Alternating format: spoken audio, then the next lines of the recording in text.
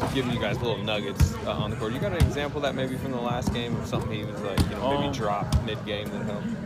Just getting under people, being ready, calling out the X, so you help the guy out. So if I'm bottom guy and I know I'm going to go because I'm a bigger body, I want to try and protect the rim, just letting the guy at the elbow know early so there's good communication. Yelling out your own X. X for me, X for me. So if you do go and he makes that pass, the rotations are already set up. So it's like things like that he talks about, communication, like things that for me is like a young big, like it's golden. So I'm just trying to listen to him. Yeah, I mean, that's his.